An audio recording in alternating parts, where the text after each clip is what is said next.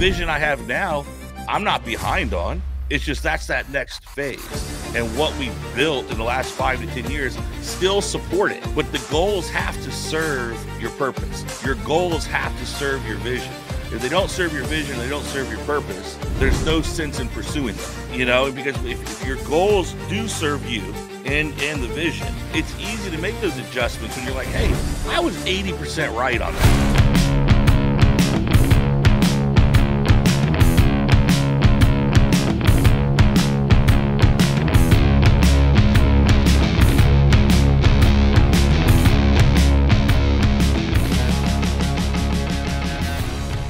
What's going on, everybody? Welcome back to the Big Dog Podcast. I guess I'm still the big dog. It's Josh. Got the little dog in the background, Logan. What's going on, Logan? You doing all right? He hates it when I do this because he's got to unmute. That's why I do it to you. And then he pops in and he disappears. But no, everything is going great here at the Big Dog Podcast. It's a beautiful day out in Virginia. And guys, I got a really fun guest for us today, Stephen McBee. If you don't know about McBees or the McBees right now, you're under a rock. The McBee Dynasty debuted on the 11th, I believe, on Peacock. And I'm already done with the season. It was a ton of fun to watch. And Stephen and I met about a year ago through a group called Apex, mutual friend and Ryan Stuman, and just got connected, talking about different stuff, business and things. And when this hit off, I was like, oh man, we got to get him on the show and have a convo. So Stephen McBee, welcome to the Big Dog Podcast. Yeah, thank you guys for having me on. Really appreciate it. How's everything out in your world? Crazy? It's been a whirlwind, especially over the last couple of weeks. Been traveling all across the country. Been trying to keep the businesses afloat while we're out here doing press and just pushing the show as much as we can. Yeah, that's awesome. That's awesome. Talk a little bit, if you will, for those who are just learning about the show or the family. You know, you guys are about, an hour north of Kansas City is where the farm is? That's correct. Yeah, we've got a big farming and ranching operation about an hour north of Kansas City. Okay. And what are the primary things you guys have going on out there? Yeah, so on the row crop side, corn, soybeans, conventional row crop. And then on the protein side, we run beef, bison, pork, and then just starting to venture into some of the exotics. So, USDA inspected deer and elk as well. Nice. That's awesome. Mm-hmm. And you and the brother, you guys grew up on the farm. So funny story, actually. We're first generation farmers. I've got 3 younger brothers. Yep. We all grew up in Independence, Missouri, which is about 30 minutes, 20 minutes outside Kansas City, just to the east. Yep. We grew up there. We had the farm since 1998. My dad bought his first small tract of land up there. We just loved being up there at the farm on the weekends. So hunting, fishing, things like that. But I did not move up to the farm and really be on the farm full time until after I got out of high school. Nice. And that's a little bit of a secret. A lot of people were like, oh, it's a multi-generation farm. They grew up on the farm. It was handed down from granddaddy to his dad, the boys. And that's just not the case. We're first-generation farmers trying to figure things out as we go. And obviously we've grown really, really quickly. But we're learning as we go. Yeah, that was one thing I thought was super interesting because I didn't know that until the first episode of the show, and it was talking about how your dad had bought that first parcel late 90s, and I was like, oh shit, like this is legit figuring it out. Oh yeah. And and then the exponential growth over that time where you see a lot of these generational ranches and farms over the last 20-30 years have gotten smaller because of development and things like that. You see the McBee setup expanding by leaps and bounds. And the fact that it was just a recent piece, for the family to start into and go down that path. What initially got your dad like wanting to do that? It's a funny story. I mean, we bought that first small tract just for hunting and fishing. We loved the outdoors, grew up hunting and fishing. So that was what we bought it for. We leased it out to a local farmer who would farm the tillable acreage on it. And we'd go up there on the weekends and there'd be people fishing in the ponds. There'd be beer cans all around the ponds. And we're like, what are you doing? This is our land. And they're like, well, the farmer gave us permission. And so that was what we're like, all right, screw that. Enough of that. Kick the farmer off. We're just going to do it ourselves. Yeah. And that was in 2005. Okay. So we farmed 100 acres in 2005, bought an old John Deere and just tried to do it ourselves. And we were horrible. I mean, if you don't have experience in farming, it is a learning curve that I cannot begin to describe. You would think it's as easy as just putting a seed in the ground, and Sure. it's not. There is so much to it, and so many nuances. And so we learned very quickly that farming is not an ease of entry business. And so 2005 was our first year going at it. I'd have been 11 or 12 years old, but I was still working on the farm. I was going up there running tractors at 11, 12 years old, didn't know what I was doing, and Yeah. obviously too young to be, considered like a full-time worker. But I was still just kind of easing into what farming is and how to do it. And my dad had a telecom company, telecommunications down in Kansas City.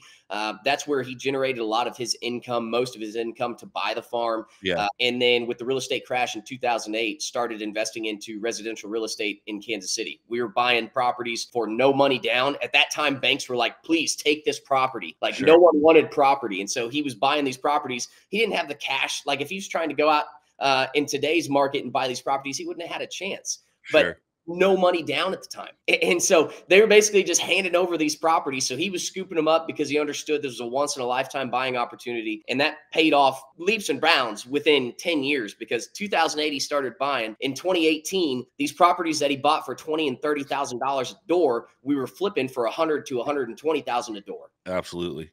So that was like the big catalyst for how the farm blew up. Because then once we sold off these properties in Kansas City, we 1031 them into farm ground, and that's how the farm shot up so fast. Now, the farm, how much acreage, I guess, do you guys operate now? Yeah, so personally, between my dad, my brother Jesse, and I, we own 18,000 acres of ground, and then we lease the rest. We're farming 40,000 acres. Wow. Okay. Yeah. And then that's not all contiguous, is it? No. Our biggest chunk is about 8,500 acres that we own. And for Missouri, that's a pretty good sized contiguous piece of land. It's not like the Western ranches where you get 50,000 acres contiguous. Out here and where you guys are at, I'm sure it's hard to put together 500 acres. Oh yeah. No, if you see a piece of land come up that's over, 300, 350 acres here in Virginia, you're like, what? Yeah. Where? And then you see the commas next to it and you understand exactly what's going on. So someone's been sitting on that literally since the boats landed, if they still have, those pieces. It was like lords of England, signing over, this land grants back in the day, with those big tracts. And the homes on those big tracts are also out here something really special to see, because they were built in like 1600s and they're these huge manors. It's insanity. But no, most of the farms out here, I mean, you're talking about 100-acre smaller tracts. If someone does have a larger operation, they're piecing them together, but they're not ran up, contiguous together. So that's interesting. 40,000 acres spans, I would say, 130 miles circumference. Okay. Is our farming circumference. Yeah, that's awesome. And so talk about kind of through the show, I told I've already watched the whole freaking season. Super entertaining, totally wild. I'm like, what is going on right here? Your brothers are a trip, your dad's nuts. Like the whole thing. Every time I turn around, I'm like, what in the hell is Steve doing? Like, what? The man's wild. And it's unfortunate because just out of obviously creating a reality show, they're trying to just drum up the drama. My dad has skill sets and talent that I like. It's so crazy how talented he is in certain aspects. You couldn't replace that. So you're looking at him and you're like, man, he's a train wreck. What is he doing in the companies? Well, the companies didn't grow to be the size they were for no reason. Like he's a genius when it comes to tense negotiations, when it comes to deal cutting, when it comes to construction. Like that man can do things that no one else can do. And then in dealing with stress too. He can deal with stress, which business is all about stress management. All of it. Yep. He can deal with that like no other. And I think the way he offsets that is by his personal life. He just has fun. Well, no, he has a great time. I was like, man, this is fun. This is fun. Now talk about like all the brothers are involved in the farm and operation as well. Correct. Yeah. So my brother, Jesse, he's mostly overhead of construction on the car wash side. Okay. If we need him during planting or harvest, he's sort of a fill-in guy. So we cross-utilize labor across our companies where necessary. My brother Cole, full-time on the farm, loves the farm and ranch. Like he actually moved up to Gallatin, Missouri to go to high school there. He's the only one that graduated high school in that little town because he loved it so much. And then my youngest brother, Braden, works on the car wash side too. So we all kind of have our specialty skill sets where we focus in across our portfolio of companies. But the farm and ranch is our passion and heart, and where we want to be. It's hard to make a farm and ranch profitable. No, I mean, that's what I've heard that so many times, and so many of the aspects of the business you really don't have any control over. None. You know, you don't necessarily get to control cost, depending on what it is that you're selling. You can't control the weather. Yep. You know, you spend all this money to put, you know, seed in the ground. If there's no rain, there's no rain, which is going to limit what grows, which limits what you sell.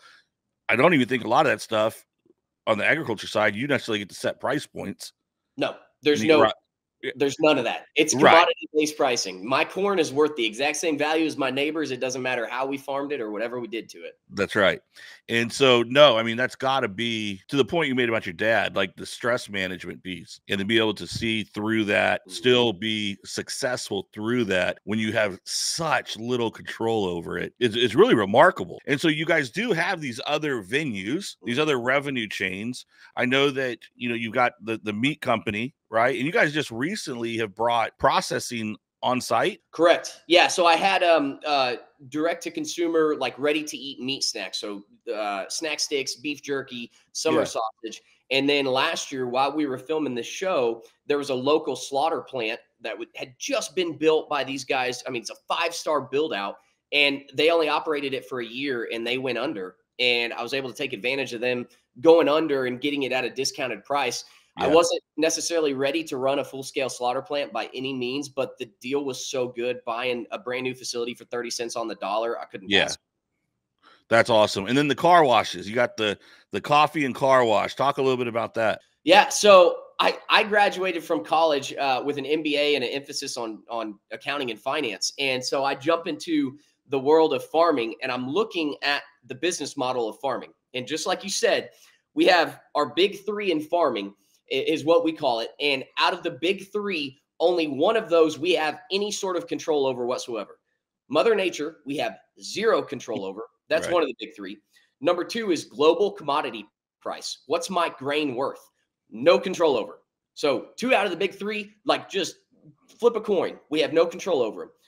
The only one we can slightly control is our input cost. And even then, those vary to the point where you don't really control your input costs. I mean, you can try your best. Sure. You can control labor and some of the other things, but it's really, really tough. So farming from a business model perspective, horrible. Your revenue swings from 60% of projected revenue to 120%. And 9 times out of 10, it's on the latter side. So it's on the lower side of what you project. You don't collect your money. So you do all this work up front, and you don't sell your grain until the following year. So it's almost a 365-day cash flow cycle. And I'm getting out of college looking at this, and I'm going, how do we make this work? Right. And so I started exploring other industries. Like, okay, we've got to find a way to supplement the revenue and get more consistent revenue to help make this farm survive. Yeah. And you look at a car wash business, especially like the express car washes, you have recurring revenue through the monthly memberships. You have basically your cash flow cycle is non-existent. You don't have to have an accounts receivable department because they have to pay for their service on the upfront side. And if they don't pay for it, they get to go through the exit lane. Right. So yeah. It's got all of these, and it's low labor. I mean, it's basically the equipment in the tunnel does 90% of the work. Yeah. Other than that, you just have a couple attendants out there making sure that the customer's satisfied. So it's such a better business model. And I was like, okay, if we're going to make this farm survive and be able to feed all these mouths we have here at the farm, we've got to supplement it with some solid business models. Yeah. Yeah. I thought it was interesting because I really wasn't expecting the car wash piece to be as heavy a part of the show. But you guys were really like, waist deep in a lot of dealings and stuff, with the car wash. And, we'll say that for people to watch, on the show and stuff to learn more about it. But I really did appreciate how in the show and capturing the family and what you guys were doing, you really were moving and showing in a day-to-day life that, hey, you can be in the field working on a tractor, burning fields. And next thing you know, you're shooting across to Kansas City to go meet up with bankers for car wash business, or over here on houses that are being built. I guess the hustle factor was cool to see that part on display for me.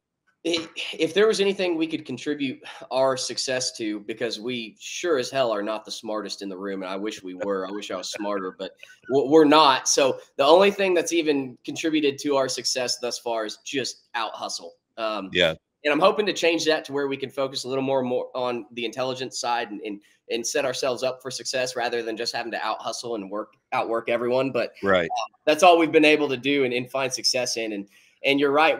There's no conventional day for us. We aren't focused on any business. Like there's not a day where I go into the office and I say, okay, I'm solely focusing on the farms today, because I'll get calls for the car washes. I never know where my day is going to end up. And it's just a true entrepreneur mindset of, hey, we're opportunists. We're going to try and figure out how to make this work. And come hell or high water, we're going to work hard enough to figure it out.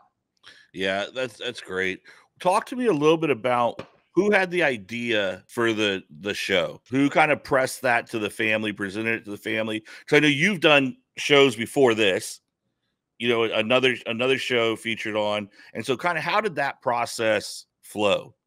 So, I hate to take all the credit for it, but branding and marketing is what I love. Like that is my specialty to a T. So the whole reason I went on a dating show, which was Joe Millionaire, was because I realized how similar we were to Yellowstone. I'm looking at my brother, Jesse. He's a spitting image of Casey Dutton.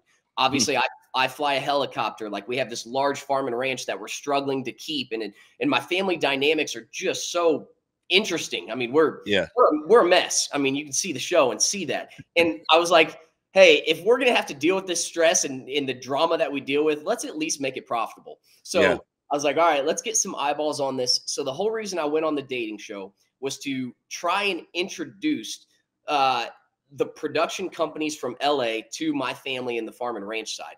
I knew that there was going to be a hometown where they were going to fly to the hometown, see the farm and ranch. We brought the top 6 girls from the show up to the farm and ranch. And it was all just getting eyeballs on our farm. And once we did that, literally since the minute that show ended, we had been getting hit up from production companies about doing this real life Yellowstone. And that was the end goal for it. So from there, it just came to what production company do we want to go with? We had 6 different production companies that were reaching out to me that wanted to shoot a pilot episode to bid it out to the networks. Right. And I felt really good about Jeff Jenkins Productions, who did our production. They had done The Simple Life with Paris Hilton and Nicole Richie. They had done the first 10 seasons of Keeping Up with the Kardashians. They had done all of Bling Empire. Like they have a track record of these shows. Yeah. So I felt really good about them. I sat down and talked to them. I said, hey, I don't want any manipulation for our lives. Like I don't want you guys to create the story of who we are. I know who we are. And I can tell you right now, we have enough drama going on to fill up multiple seasons of reality TV. So I want to keep it real. Sure. And so they did that, and we feel really good about Jeff Jenkins Productions and what they were able to do with the show. That's so cool. And I imagine with it being the second time you kind of been through this process of the reality show, what was the adjustment for the rest of the family? Kind of how is that with the camera crews being around? I mean, because it seems like they're there all damn day, like all day, all the time, capturing everything. All day. So this show was way more comfortable than Joe Millionaire because we were in our environment, our homes, our businesses. And going into shooting, we had several discussions with the production company. And they said the reason why the Kardashians were so successful is because they showed 99% of their life, the good and the bad, to the audience. That's what makes it relatable. If you try to act like your life is perfect and there's no issues, or you parade around with this facade on, the audience can sense that fakeness. And so they're like, you just have to lay it all out there, both the good and the bad. Like everyone's flawed. Everyone's got a dysfunctional family. If you showcase that to the audience, they relate way more. And so we said going into it, hey, we are going to show them, we're going to try and one up the Kardashians as far as what we showcase and just let them into everything we've got going on, the good and the bad. And man, my dad and Cole really followed through on that promise. Man, Cole had me in tears so many times. That dude had me in tears. And the similarities between him and your dad, it actually was really funny to me watching it. Like there's so many similarities between all of you guys and your dad.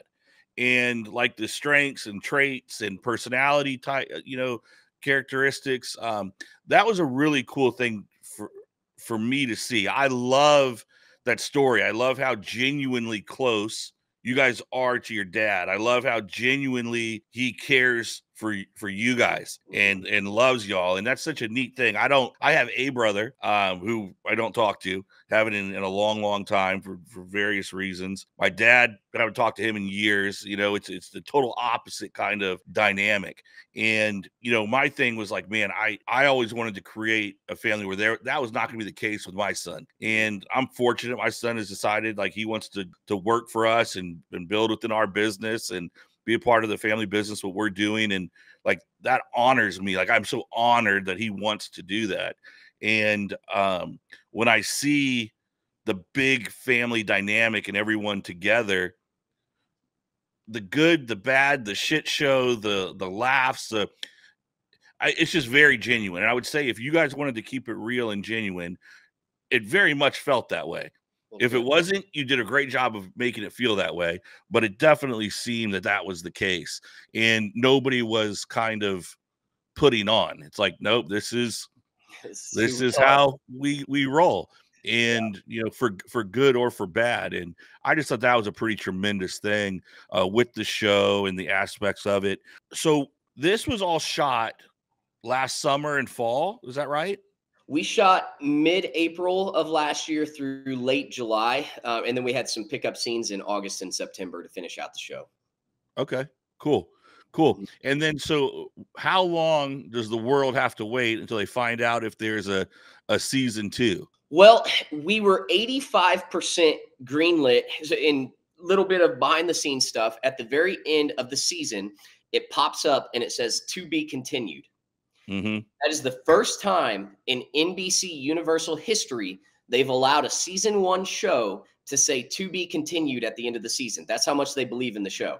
Wow. So usually they let the ratings come out before they see how it does before they say, okay, yeah, season 2. The fact that they were willing to do that is a pretty telltale sign that they're pretty damn positive there's going to be a season 2 here. So we are 85 to 90% greenlit, and we've already had discussions about shooting a season 2 here midsummer, starting it in July. Oh, cool. Just haven't gotten official confirmation yet. Yeah. Was it kind of nice when the cameras dipped out and everything kind of settled down on the farm and it was just focused on normal, back to normal stuff? It is. Yeah, it absolutely is. I mean, those cameras were there, like you said, 24/7, and it's a job in and of itself. I mean, they were flies on the wall, don't get me wrong, but whenever you're having to do the one-on-one interviews that happen between the scenes, like that all takes work. And it's a job. Like, that's what people don't understand is like it's so much work. And that's why at the beginning we were like, all right, let's weigh the risk and reward of what this show could potentially bring. Risk is we tarnish our reputation. Obviously there's a bunch of drama and it's a shit show. Our bankers are watching this show. Our business associates are watching this show. Sure. Like, there's a lot of risk here. But what is the potential reward if we were to run this thing for 10 years, 10 seasons of exposure with all the direct-to-consumer brands that we have? What could that potentially do to our business and pouring rocket fuel on the growth?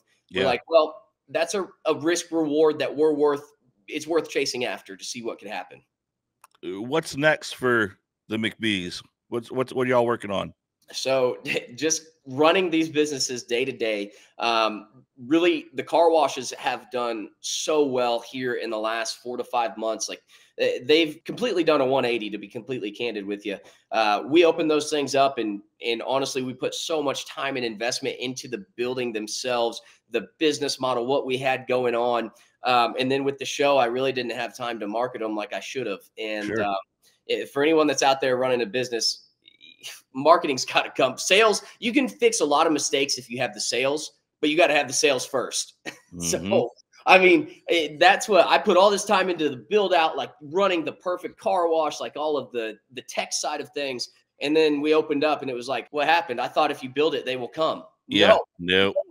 You have to go out there and market the hell out of yourself and tell everyone about yourself. And after the show ended, man, we were in a tough spot there with the car washes. Obviously, the private equity deal didn't come through. The show dramatizes that a little more than it was in reality. We didn't want to cut a deal that soon before the car washes were up and stabilized. Sure. But as soon as the show ended, it was like, all right, we got to get boots on the ground and we got to spread the word about what we've got going on with these washes. And that's what we did. And it's really paid off here in the last few months. So right now, farms not on cruise control, but it's basically on cruise control. And I want to work on building up the meat company that we're about to start shipping nationwide, and then these car washes that we're continuing to grow and build out. That's great, man. That's really, really exciting. And you are right. Everyone's like, okay, I'm going to focus on this product. Product's going to be so great. Everyone's just going to want it. And we don't have to tell too many people. No one gives a crap about anything that you have or you're selling until you make them give a crap about it. And that's where, like with my businesses, I'm probably always going to be on the revenue generation side of it active, because that's the fun part to me. And with us, nothing that we do, like my primary business is the dog training. And that's not a recurring revenue model. Like, we train your dog, it's trained until you get another dog. You don't have a need for me. I'm not the $10 an hour guy where you need lessons your entire dog's life. No, we're going to train that joker and it's going to be awesome. And we're out, moved on to the next one. So every day, there has to be new sales clients found. And what's the best way to reach people who need our service? Is it Google pay-per-click? Is it Facebook? Is it, other meta type style platforms? Is it face-to-face? And trying all those things and figuring out what works for your niche in it, and then going all in, but also still paying attention to when things start to change and the market shifts a little bit. It's like, all right, we're going to pull resources from here. Now we're dialing in and focusing on this because this is the shift in what's happening, so you can still generate that new stuff. I love the recurring revenue model of the car washes. I think that's great. And the same thing with the meat plant pickup. Huge. And you guys do that. I mean, a lot of that, I imagine, can turn into recurring revenue as well. You acquire that client and now you're able to use them multiple times. Yeah, I've spent the last 8 months, and whenever we bought it, it was straight up for custom slaughter. So basically a local farmer brings in their own beef, we slaughter it, cut it up for them, send it back to them. Yeah. The past 8 months have been about logistically figuring out shipping beef nationwide and then getting out of that custom slaughter because it's just it's not a good revenue model, and getting it more into the subscription based, it's a butcher box, except we own every single facet. So it's our beef, our pork, our bison that we're sending out to you. The animal, like when we say farm to table, the animal never leaves our farm until it's in a package to come to you. Correct. That's the difference between us and like a butcher box or an Omaha Steaks. They're using all these different slaughter plants across the country. Everything is right there on our farm. So when you want to talk about farm to table, I can show you the pasture that your freaking steak grew up in and where it was born. Yeah, that's awesome, because that was the question I was going to ask you. Is with that, is all the meat being sourced from the farm itself? And that's a huge leg up for you guys. It is. That's the big marketing ploy, because everyone's like, why are you doing what Butcher Box is doing? And I'm like, yes, it's the same model, but as we get into more of this transparent customer knowledge center and knowledge market, they want to know down to a field level where their meat's coming from, how it was raised. Was it humanely and ethically raised? What was it fed? Like I said, I could show you the pasture where your steak comes from, because we own every single facet of the supply chain. Yeah, that's incredible. That's really, really incredible. It's neat. Well, and now the Apex piece, like the beef sticks and all that was kind of your first venture into the shipping of the protein. Yeah, I wanted to do it in phases. I didn't want to take it all on at once and try and do raw beef shipping. And like, that was just, you can only eat an elephant one bite at a time. So I was like, phase one, I'll make meat sticks and beef jerky and try shipping that. Phase two, which obviously happened a little sooner than I expected. I thought that was going to be 3 to 5 year plan, was to build out a slaughter plant and start slaughtering. And then that one fell in my lap and I was like, okay, I'm not ready for it, but damn it, it's a good deal and I'm not going to pass it up. So ended up buying that. And now the past 8 months, I've been like, all right, we've got to get the fulfillment center set up. We're building out a fulfillment center to be able to ship all this out, getting the shipping metrics set up for how we're going to ship it, where we're going to ship it to. It's been a lot to take place, but it's going to be launching next week. So it's all coming to fruition here. Oh, wow. So it's time. It's time. Yeah, I was All trying right. to time it out with this show. The show was originally supposed to air March 25th. And so I had all this geared up. I was like, all right, March 25th is our drop dead date. And then in February, the network called us, is like, hey, moving it up to March 11th. And I was like, oh, shit. Like, I had the fulfillment center that was going to be done. I had our apparel side, like our merch side. Yeah. I had the meat co. It was all set for March 25th. And then I'm scrambling to try and get it done faster. And you know, we didn't hit the exact March 11th date that the show dropped on, but we're going to be pretty close. Sure. Yeah, that's cool. We'll have to, Logan, we're going to have to jump on there and put some orders in, get some stuff sent out. Appreciate it. Well, there That's was one point there that I think I do want to just point out if anyone's listening, and I know with how big you guys are on personal development and continually investing in yourself, you know, Alex Hormozy, or at least. Oh, yeah. That is one point. I love Alex Hormozy, love everything he has to say. The one thing I will disagree with him on day in and day out is he says, spend 2 years building your product, making the perfect product, and let it market for you. I completely disagree with that, because you're going to be wrong with the product or model that you come up with. So you spend 2 years building it, and then you launch it, and you lost 2 years worth of time, and it's the wrong model. People like this little niche of that product, not the product itself. Yeah. I would rather go to market and figure it out by what the customers are telling me. Yeah. You're 100% right, man. That's one of the things we were talking about the podcast before we started the show, and you know, we're coming up on 100 episodes, and I look at this, I said, man, I should be at 300 episodes, but I took so long to start it because it wasn't exactly how I thought it should be. So rather than, and then we were talking about that exponential effect of once you hit a certain mark and how, you know, the algorithm starts supporting you and putting you in front of more people. I'd be so much further ahead had I just started putting content out rather than what I thought was perfect content, just content. But you know, it's hard to wrap your head around that. And when people have these ideas or concepts and you truly do see it as your baby, well, I'm not trying to put an ugly baby out. Right. You know, I don't want people telling me my baby's ugly, but the reality is people are going to tell you if your baby's ugly, whether you want to hear it or not. And you might think it's perfect, but there's going to be parts of it that pick up and get ran with. And that's when you adjust, right? Because there's no original idea. Correct. There's our original take on an idea.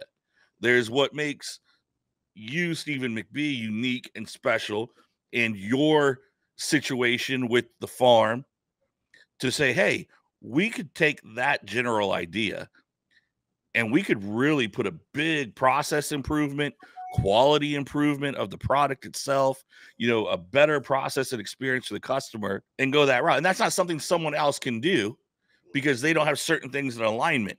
And if they did, they might be able to see it from the angle that you see it from, but only you can see it from your angle because that's your situation. Exactly. And that's what I try to tell people all the time. It's like, you know, you have your vision for what you want to accomplish and where you want to be. You create goals that are kind of your benchmarks if you're tracking towards that vision or not. But guys, visions change, you know, and if I had the vision I had 5-10 years ago for today is very different. I'm sitting in a very small segment of that vision I had and what businesses allowed us to create and family and different things have played into it. Have matured, priorities have changed a little bit. And the vision I have now, I'm not behind on. It's just that's that next phase. And what we've built in the last 5 to 10 years still support it. Yep. But the goals have to serve your purpose. Your goals have to serve your vision. If they don't serve your vision, they don't serve your purpose, there's no sense in pursuing them. Correct. You know, because if your goals do serve you and the vision, it's easy to make those adjustments when you're like, hey, I was 80% right on that. Now let's get better and let's get 100% right by making this adjustment. And now what are these new goals? And so I think it's a really great point that you bring up. It's like, get it out there. Yes. And let the market tell you. Yes. Yeah. Imagine if you just spent 2 years working on your business model before listening to any customer feedback and you think you create this perfect business model and you go out there and it flops. You could have had it a perfect business model by launching in month 2 and then spending the next, 22 months revising it. Man, that is so right. And it's so right. But well, and that's again, what we're talking about, number of podcasts that get past like 8 episodes or 3 episodes. How many businesses make it past that first year mark? How many businesses make it past the first 2? And it's hard. And what I've told people is like, look, okay, your business failed. The business failed. That doesn't mean you failed. What did you learn? What did you extract from that situation? And now what is it that you want to do? And how are you going to apply those things to the next thing? Like what happened to you, you're not unique in it not working out. Yeah, that's the majority. It's like 9 times out of 10, it's not going to work out. Right. You want to go in this entrepreneurial path. I mean, you better have some grit and thick skin, because that is most likely what's going to happen. And if because it didn't work, that hemmed you up, man, you got to see past that, extract and move forward and get it going and get it done. Look, my favorite personality in the entire show. All right, you ready for this? My favorite personality out of the entire season of the show is your dog, Sitka. That, like, one, just a great looking shepherd, great looking dog, and there you go. Yeah, hi, buddy. Hi, bud. Yeah, great looking dog. And this, the producers did such a great job of building the dog's personality into the episodes. Like some chaos would be going on, and they just pan over to the dog just sitting there looking. Yeah, I was dying. No, it was funny. We were laughing watching the dogs, and then there's the one scene where Sika brings in a dead deer head into the house, and oh god, I was in tears. I was in tears, man, because that just makes so much sense, and that's such a funny, normal thing. So what? So with the family itself, I know that I don't want to ruin stuff. I want people to watch it, but there was some cool stuff happened with Jesse and his girlfriend towards the end of the season, which is cool. That's exciting. It seems like, they did a nice job of kind of giving backstory and setting up relationship stuff and things of that nature. Good and bad. Yeah. depending on who they're chasing. What did you and the family feel like you wish would have been caught more, or maybe shared more, if anything? Or did you feel like it was damn near spot on to how you guys would have wanted to be portrayed? First and foremost, the production company and the network did an incredible job. I cannot imagine how much footage they took compared to compressing that down into 10 1-hour episodes. They did an incredible job. The only thing that we wish would have been conveyed more is you go back to your talking about how close my family is and just how much my dad loves us and how much he puts on the line for us. He's made out to be his personal life is showcased and put in a spotlight for reality TV show reasons. It's drama filled and it's a mess, and everyone can see that. But to me, I'm glad you're able to see the genuine love he has for us, because for us watching it back, we're like, man, you only see the bad sides of my dad. You don't get to see the good sides. Like, sure, that dude works 7 days a week, like 12 hours a day. The other 4 are spent, partying or drama, but he works 12 hours a day, and he's done that for 30 years, busting his ass to run these businesses. Like, he is the hardest worker I've ever met. And if you're his friend, he will take care of you like to the end. Yeah. I wouldn't ever want to be his girlfriend. But if you're his friend, he is the best friend you will ever have in your life. Right. Yeah. And he's the best dad. I mean, he's such a good dad to us. We take his relationship advice with a grain of salt, but everything else, man, he wants the best for us, and he loves us boys like no other. And that was the only thing I'm like, man, that isn't really seen. And, I'm catching a lot of hate on social media saying, don't listen to your dad at all. And, your dad's a horrible person and whatever it may be. I'm like, yeah, he's got his flaws in relationships. He's very jaded in relationships. I'll be the first to admit that. But man, in every other facet, that dude is a rock star and works his ass off, and he loves us boys like no other. Yeah, and I do feel like that came across very clearly. Like, if I feel like if you're I don't know if I'm the typical consumer of the show or not, but for me it was easy to see. And like your dad, shoot, I'm probably how old are you, Steven? I'm 29. 29, yeah. So I'm closer to your dad's age, than you, right? So I'm in kind of this fun zone where I'm like, my kids are grown. Well, my daughter will graduate next year. Logan graduated a year ago. And my wife and I, just be her and I, we're probably going to move from Virginia to Dallas. And I'm ready to go. Like, hey, I feel energized. I'm ready with the businesses. I got a new energy about myself. And I like to go out and like when I'm in Dallas and do things. It was so funny. Your dad made a comment when he's in Nashville, he can just cut loose and like do whatever and kind of do my thing. When I'm at home, it's work, it's work, it's work. But when I get here, it's kind of like, hey, I'm not necessarily known by everybody, and I can just kind of be this alternate personality. That's exactly how I felt for the longest time when I would go out to Dallas.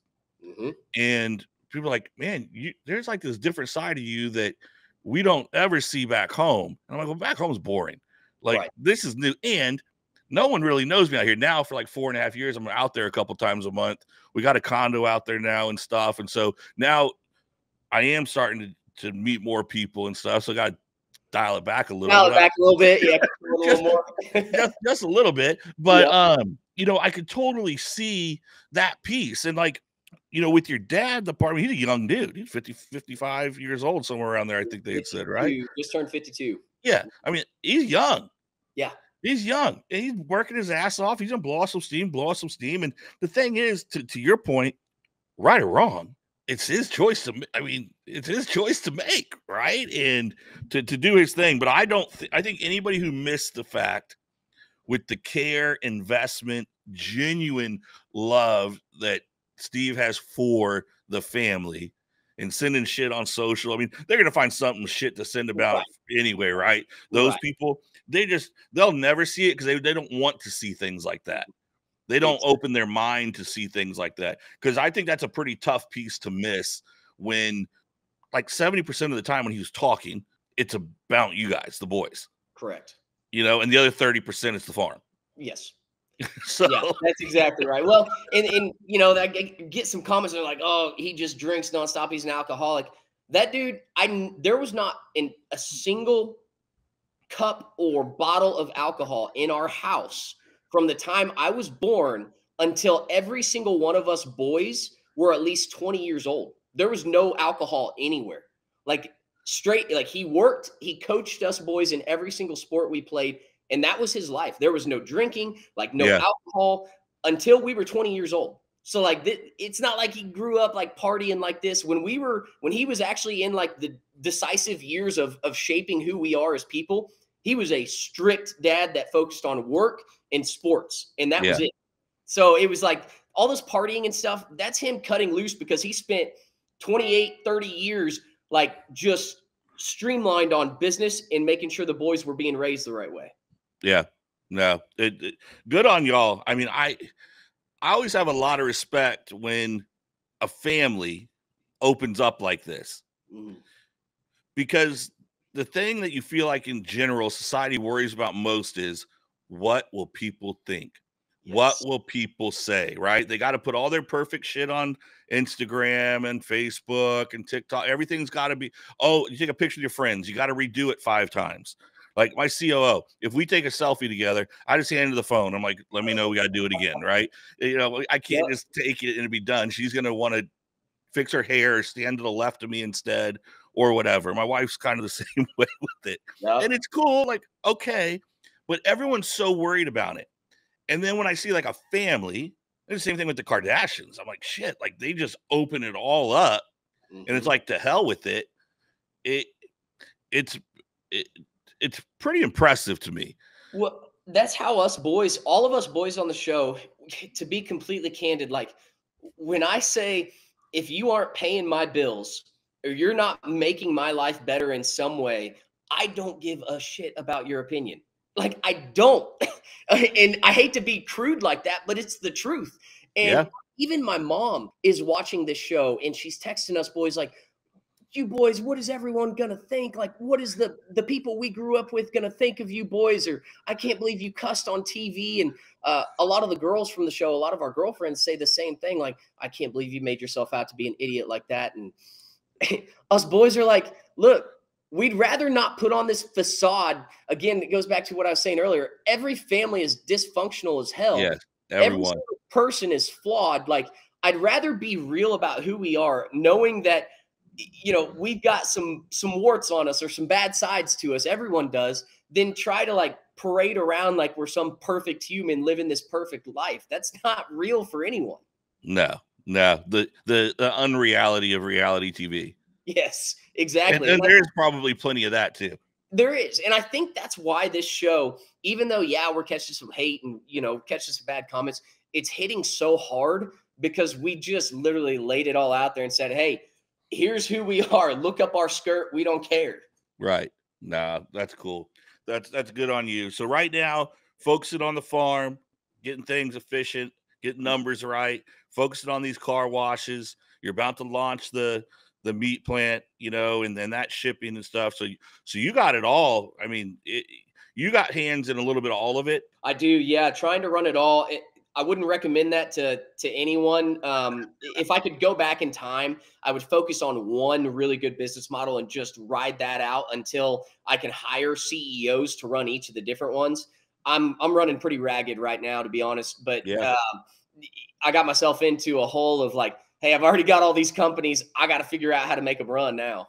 Yep. No, I mean, we did something very similar. And I will tell you, like, for your own sake, the sooner you can get those solid leaders, right? Because the math won't math in the beginning. No matter how you cut it, you're like, well, I can't afford to put a position in that role. I can't.